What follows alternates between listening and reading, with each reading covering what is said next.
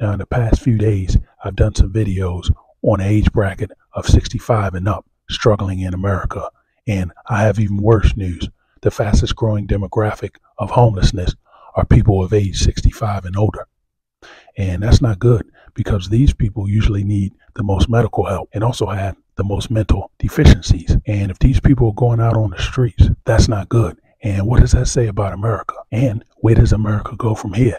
If that older generation, that older population isn't doing well, then America isn't doing well. And despite these rosy numbers that are coming out every other morning, the cold hard facts are more people are becoming homeless, more people are getting behind on their bills, and more people are stressed out about their financial woes. Now, that homeless rate is the fastest rate since the Great Depression. And with surging healthcare costs and medications, that number is probably going to get a lot worse. And look at the health of the nation. That age group that's becoming homeless, that age number is going to drop down. We're going to have even more people hitting the streets. So we got big problems, and they seem like they're getting worse. Now, LinkedIn is laying off almost 700 people. And this website is used by mostly professional employees.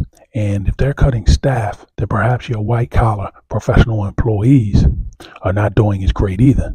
And I just bring that to light as that could be another barometer that things are not going as well as the TV talking heads say it is. Now, this isn't good for the price of oil. The cost of shipping oil around the world has skyrocketed since the skirmish of Hamas in Israel. And freight rates have surged as much as 50% on 16 global routes. And all that's going to do is increase the cost of oil. So this is yet another blow of inflation. All right, folks, now we have retail sales this morning, and the numbers came out pretty good. Looks like the consumer is still spending, but retail sales can be deceiving. And if the price of gasoline goes up, well, you're paying more for the gasoline that makes retail sales look great. So the stock market loves these retail sales, but again, the stock market is not the economy.